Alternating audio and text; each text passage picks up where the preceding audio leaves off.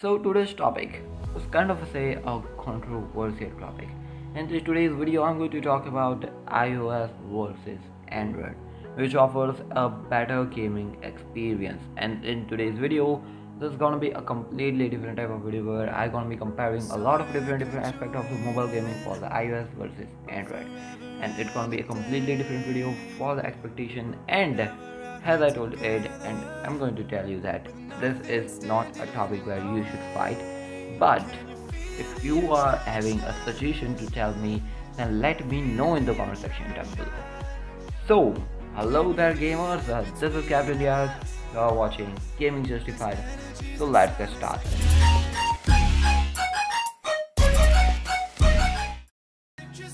So before we go any further into the video, let's just talk about the mobile evolution, the mobile gaming evolution. We were into a time where mobile gaming wasn't given a lot of respect for a lot of people, and now it has been become a really nice sector for esports and a lot of different sectors. Basically, mobile gaming was a really kind of a severe where pixelated games such as casual and stuff were only able to play on mobile, where there was a phone or the keypad, and still on the smartphones where we became into the smartphone, the processor went capable of a lot of things. But by the time processors became capable, and we have a really big name games from the Gameloft, Tencent, NetEase Games, and really awesome industries. And I respect those each and every gaming industries who have made a really high content graphics games for the mobile devices, and it is really awesome that they have made a really good game, especially talking Genshin Impact, the latest and the greatest high graphics sector game, open world game, which is currently one of my addiction right now. I started playing this game for again third time, and yeah, I still love playing this game. It was my personal aspect. Let me know which game do you play, not the multiplayer one, the campaign game of your phone. Let me know in the comment section down below. And still, if you have to talk about the multiplayer games, there are some big names such as PUBG Mobile, Call of Duty Mobile, as well as multiplayer options, and yeah, the list goes on and on for the mobile sector. So the first thing, game availability. Personally speaking, both the stores are having really good games on it.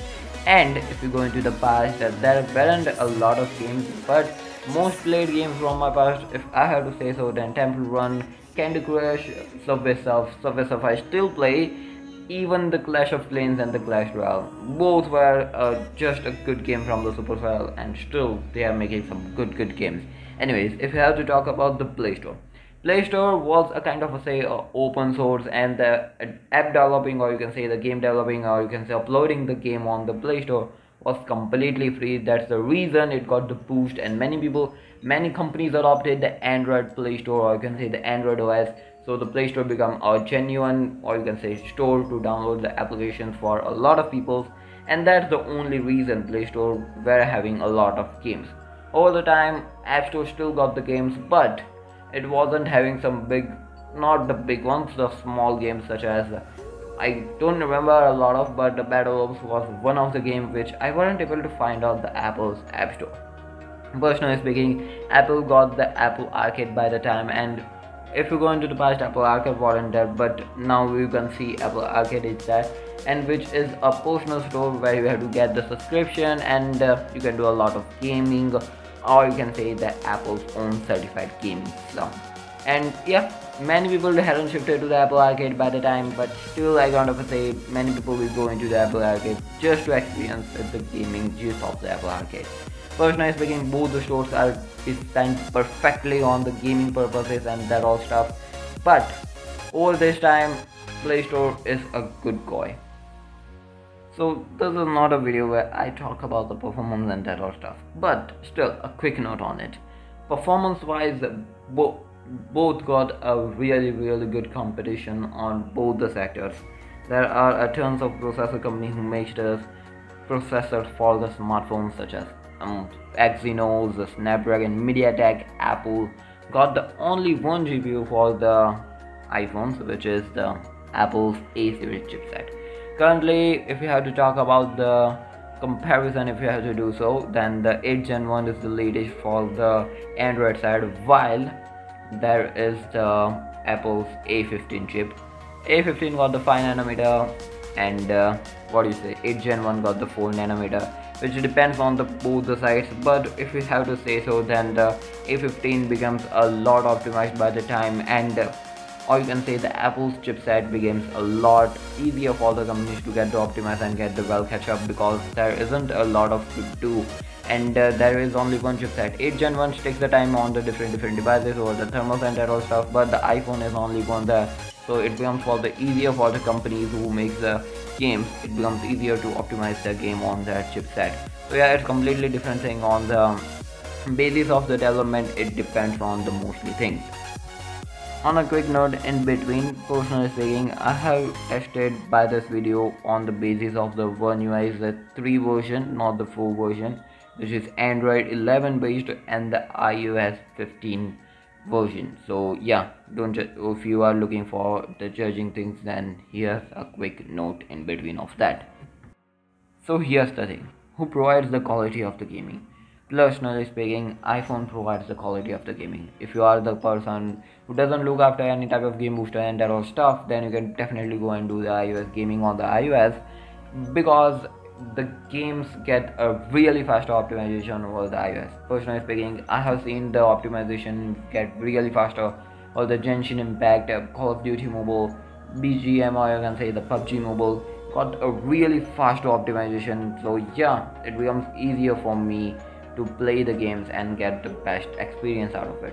While on the Android side, there is a complete vast area where you can get the Android devices from a lot of different companies such as Samsung, Xiaomi, Realme, and the list goes on and on for the Samsung devices.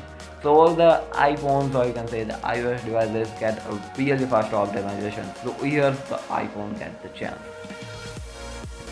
So here's the thing, what you should get. Personally speaking, you should, if you are a person who don't want to do a lot of huge gaming, then you can definitely go and grab an Android device, just because games are well optimized over if you are in the old end games such as Subway Surf, Temple Run, list goes etc. And if you are a person who wants to do a hardcore stuff and do a lot of things, then you can grab your flagship device, which is an iPhone. Well, there is also a flagship device from the Samsung, but it is depends on your necessity. Samsung is up to your needs, and iPhone is up to your needs. Basically, it also depends on your pocket, what's your budget. If you are into a low-end gaming, or you can say a budgetified high-end gaming, then processor or each and everything varies all that things. And if the processor is good, it is well optimized on the phone, that you have to look after a lot of different phone factors and do a lot of research before you buy any smartphone for the gaming purposes. Because if the processor is good, the game isn't optimized, or it won't be taking the time. And if the company had added the limitations before the game get optimized, then yeah, it's completely like a different thing. So that's all for this today's video. Again, this was a kind of a controversial topic, but still I want to talk to you about this thing. Let me know your thoughts in the description down below, not the description, in the comment section down below. By the way, this was the captaindrs. We're watching Gaming Justified. If you end up liking this video, then share this video among your squad or each and every person who is into the gaming. We're watching Gaming Justified. I'll catch you in the next video. Stay connected. Peace out.